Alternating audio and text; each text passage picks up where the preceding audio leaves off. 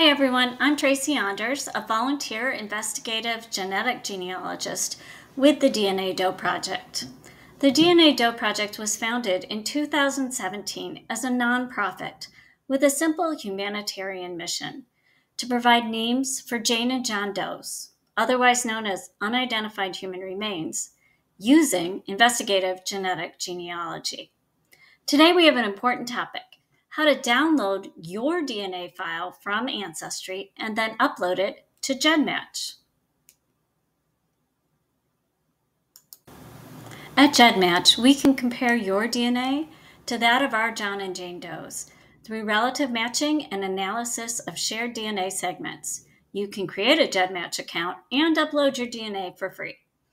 By participating, you can help identify individuals that have passed without a name and return them to their families.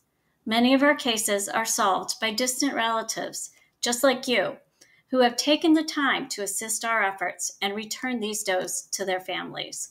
This is a powerful way to contribute to naming the unnamed and restoring respect for those left behind.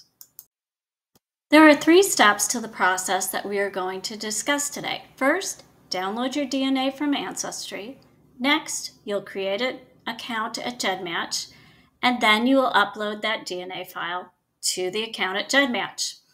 We're going to break down each of those steps into details for you. And remember, you can pause this recording at any time and come back to it. To download from Ancestry, log into your account, and at the top right-hand corner, find the circle with your initials or your profile photo if you've uploaded one. Click there, and a drop-down will appear. From the drop-down on the right-hand corner, select Account Settings.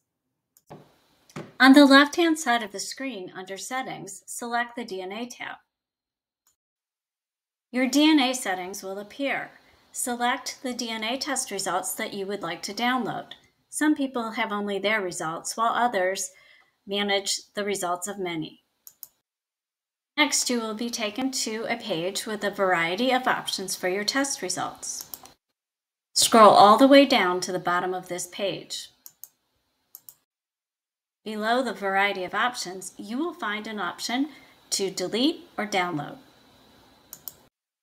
Navigate to the section at the bottom and select Download DNA Data. This is a good time to review the information that Ancestry provides regarding terms and conditions and privacy. If you are comfortable moving to the next steps, click the checkbox and select Continue. Ancestry will request a password or send a code to your email for you to enter. After this security step, Ancestry will send an email within 24 hours. This email will have a link. Select Download DNA Data, and you will be taken to an Ancestry page. At this Ancestry page, you will be able to download your DNA data. Be sure to note where your downloads go. My downloads go to my download folder. Next, you will need to create a GEDmatch account. The website can be found at gedmatch.com. That's GEDmatch.com. Once there, you will navigate to the upper right-hand corner and select Join for free. You will need to supply an email address, name, and any alias you would like to be used for your DNA. Please be sure to read the GEDmatch terms and conditions and privacy policy. And if you are comfortable moving forward, click on the checkbox to accept and then continue. GEDmatch will send you an email to confirm your email address, and you will be able to click from that email to set up your GEDmatch password. Then you will have access to your GEDmatch account. At the bar at the top of the page, navigate to the tab that says Upload DNA and select. The GEDmatch Raw DNA Upload Utility page will appear. Only 5 steps to go. First, you will choose a file to upload. Click Choose File and navigate to the spot on your computer that you downloaded your DNA from Ancestry. My downloads go to my download file.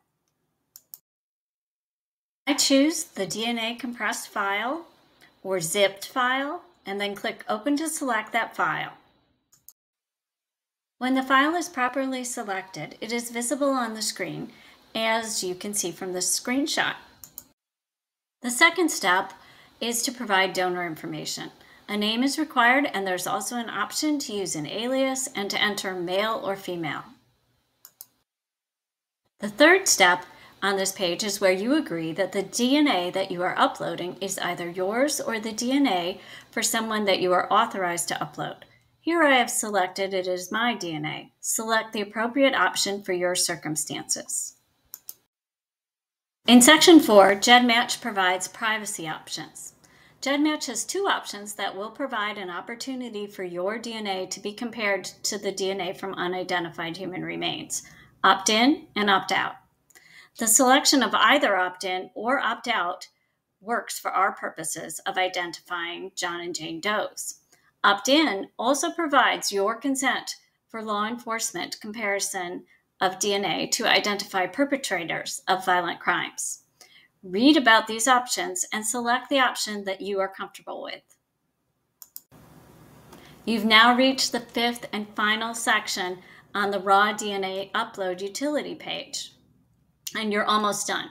Click on the checkbox that you're not a robot and click Upload. It might take a few seconds, and when your DNA upload is successfully completed, you will be provided with a kit number for your DNA results. Thank you for your consideration and willingness to assist in our efforts to name the unnamed and return them to their families. Every DNA upload helps to bridge the gap between the known and the unknown.